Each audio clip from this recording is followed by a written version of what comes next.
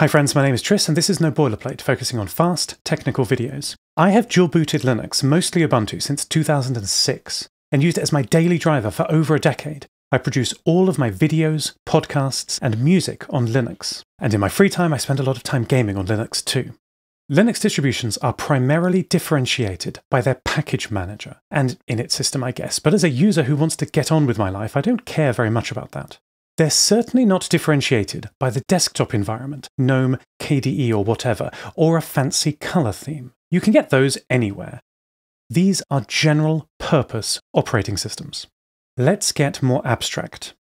The three most important aspects for a Linux distro for me are features, reproducibility, and stability. Everything everywhere all at once.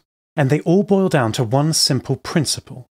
How many fresh packages can I safely install? There is a standout winner in all of these categories, and it's not even close. Here's the graph from Rapology.org that made me realize I'd been sleeping on something special with NixOS. It has more fresh packages than any other distro, like 3 times more. This astonished me. Even the impressive Arch user repository has fewer packages and far fewer fresh packages. Of note is that the inflection point was around 2022, looking at the old stable repos. But the genius of NixOS goes far beyond the number of packages. Everything you see in this video, script, links, and images are part of a Markdown document available freely on GitHub under a public domain license. Part 1. You don't have to live like this. 2 years ago, I tried out using a Steam Deck as my main machine. It worked very well, and then a year ago, I tried Asahi Linux on Apple Silicon. Both these systems are built on Arch Linux. When I switched back to my main desktop, after realizing that Apple's hardware was not as good as they claimed, I kept using Arch. I had converted all my .dot files and config. I might as well stay and enjoy all the cutting-edge packages, I thought. Well, one day, as happens now and then with a bleeding-edge rolling release distro, a systemd update reversed my mouse buttons. It only affected my exact mouse driver, which had a bug in it. The great thing about rolling release and cutting-edge distributions like Arch is that you get to be a beta tester whether you like it or not. I filed a bug, and that afternoon it was patched. The Arch community is incredible. Then, a few weeks ago, a kernel update stopped my machine from booting. And it seemed as though no one on the whole internet had the same problem as me, and so I had to reinstall to keep working. A tale as old as time. I have good backups for a reason. I thought this was the way it had to be on Linux. Stability or cutting-edge features, not both. NixOS is impressive in a way I didn't realize until recently. Probably, like you over the years, I'd heard something about its declarative package manager and system-wide rollback of updates. But that sounded like an overly cautious focus. I'm here for the latest and greatest. Stability is for cowards. But I wasn't right about that at all. NixOS's genius is in its simplicity. NixOS is built on the Nix package manager, which is nothing like apt, or pacman, or yum, or brew. You don't use it like this. It's a package manager much more like npm, gem, and whatever tool Python is using by the time you watch this. To use these tools, you specify in a package file, be it package.json, gemfile, or pyproject.toml, the exact packages you want, and then run a single install command to bring your system up to date with whatever you have declared in that file. This is called declarative package management. Imagine your whole system configured from a single declarative package file. That's NixOS. And you don't have to write the package file from scratch. NixOS has a graphical installer that looks like all the other Linux installers. It looks a bit better than the Arch one to me, actually. Here's a cut-down version of my base config that the NixOS installer gave me. Everything is configured here, from the bootloader and EFI config at the top, to the networking time zone, and even the users on the machine. You can think of NixOS, wrongly, as a templating config for system files. Imagine that the strings here get built into the etcfs tab file, the etc password file, and the networking daemon config, all without you having to learn anything about them or how they work. How many config files are on your machine right now? Do you even know where they all are? While you're learning how to read the weird 20-year-old Nix config format, just remember that it's the last config file you'll ever have to touch. Cool, right? It's worth the small upfront learning of this new format. Everything is configured from a single file. Well, it's 2 files actually, but no more, I promise, unless you want to split things up for organization. See on line 1, we import a hardware configuration. Here's that file. These 2 files are separate by default, so you can share configuration.nix across all your computers because each one has their own separate hardware config. This is a genius default. Here's an excerpt of my hardware config, generated by the NixOS installer automatically. Kernel module configuration, file system mount points, and networking tweaks, it's all here. But this file is not just a list of packages, it's also configuration for those packages. Yes, you can throw all your normal packages in the environment.system packages list, but that's not magic enough. There are NixOS options, which is what these are called, for everything from NeoVim to Steam. Baldur's Gate 3 is playing great on my machine, by the way.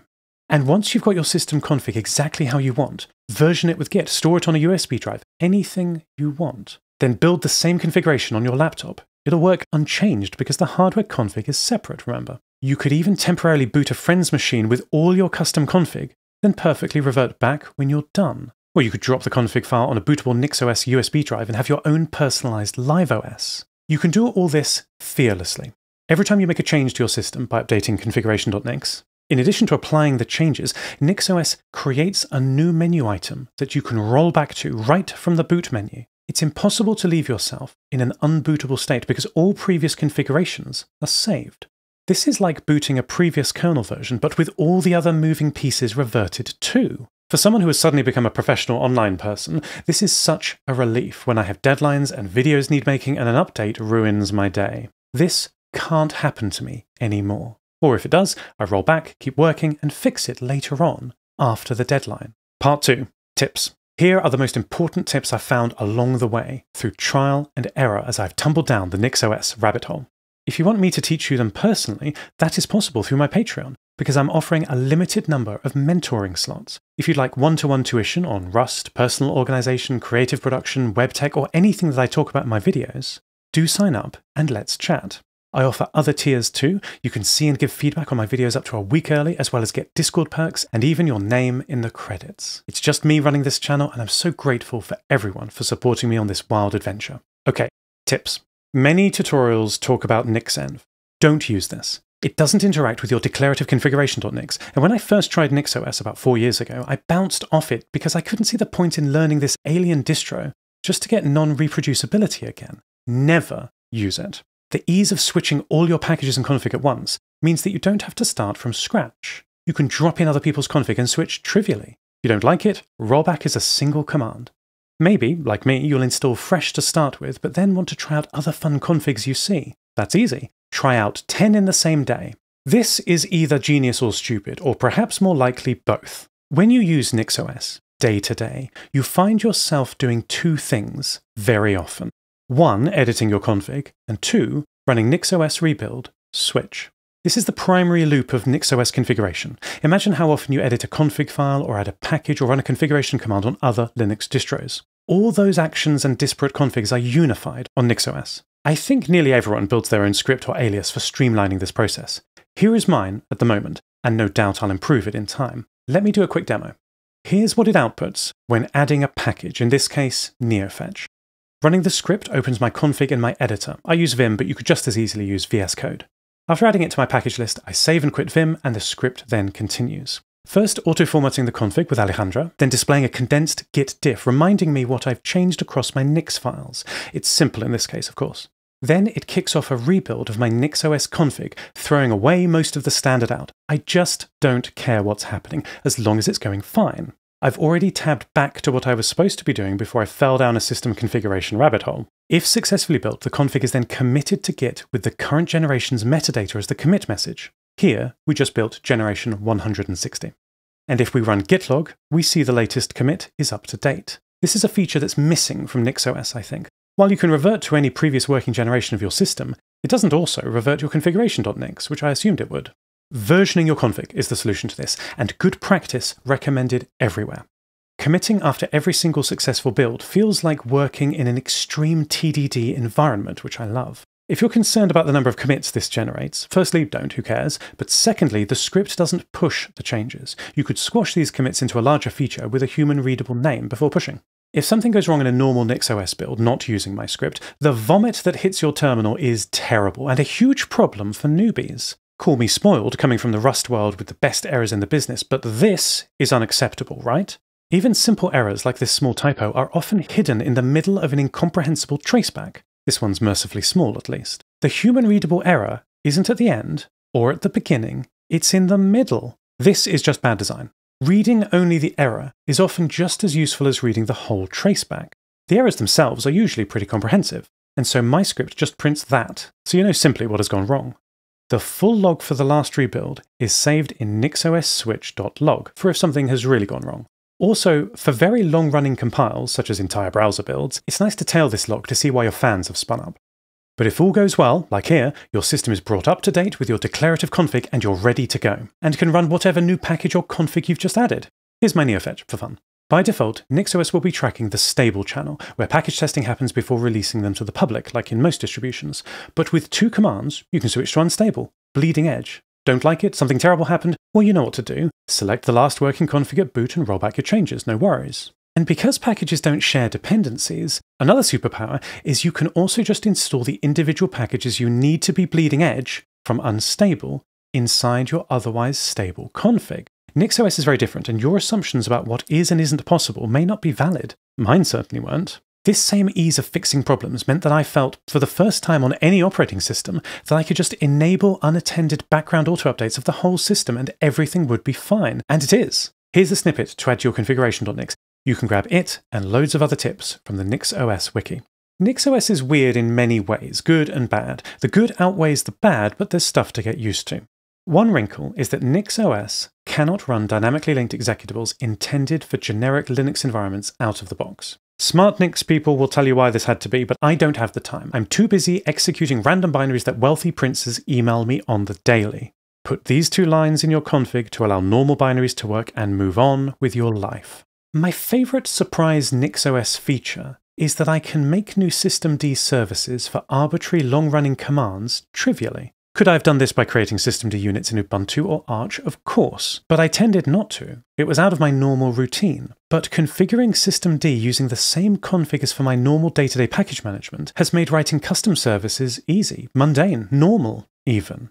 And this is a subtle feature that touches everything in NixOS. Tweaking kernel modules is normal. Changing the XDG MIME type config is normal. Tweaking font settings is normal. Changing X11 or Wayland settings is normal. Adding advanced audio backends like Pipewire or Jack is normal. Optimizing OpenGL and hardware acceleration settings is normal. And even adding my user to new groups is normal. Something that I never struggled with before, of course, but I also never committed the exact command to memory. I'd look it up every time. All these things, and everything else, configured in a single file in one simple syntax. So I don't have to look it up each time.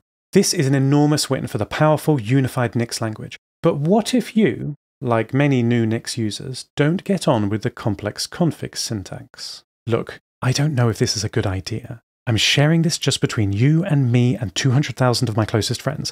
When I first tried NixOS, the Byzantine configuration language confused me. It seemed like TOML in some respects, but it had semicolons, modules, and after scratching the surface, I realized it was an entire Turing-complete functional programming language. After 4 years, I actually think the Nix language is worth learning and getting used to in the same way that for all its faults, HTML is worth learning, because it's the standard, and you'll be able to copy and paste any config you find on the internet. However, there's nothing stopping you from using TOML for a simple config like this. If you can't get over the syntax, try this. There are a few more things to become familiar with, but you can do that while you learn your new system. Nix flakes are a modern feature of Nix, allowing exact reproducibility and much richer configuration. Home Manager is a very popular Nix-powered .files manager that integrates well into the Nix ecosystem. I'm not sold on this yet, but everyone loves it. I imagine I'll use it soon. An important implementation note is that all packages get their own dependencies. They are not shared. This uses more disk space, but NixOS is clever about reusing files and there's garbage collection options available. Nix, the underlying system, is perfect for building your dev environment per project too. This is how REPL.it can support every language and every package without containers or VMs. I have missed out so many details to keep this short, but here is the video you should watch next. Vim Joya's brilliant, fast guide on getting everything set up. This video gave me the key breakthrough about NixOS's enormous package repo and got me started. He's even got a repo with a simple starter config to copy. Go have fun. Try the latest packages, desktop environments, and apps, and all without reversing your mouse buttons. Thank you. If you would like to support my channel, get early ad-free and tracking-free videos, VIP Discord access, or one-to-one mentoring, head to patreon.com/noboilerplate. I've got a new fiction podcast out called The Phosphene Catalogue. If you like mysteries and art, check it out. If you're interested in transhumanism and hope punk stories, do listen to my weekly sci-fi podcast, Lost Terminal. Or if urban fantasy is more your bag, do listen to a strange and beautiful podcast I produce every full moon called Modem Prometheus. Transcripts and compile-checked markdown source code are available on GitHub, links in the description, and corrections are in the pinned errata comment. Thank you so much for watching. Talk to you on Discord.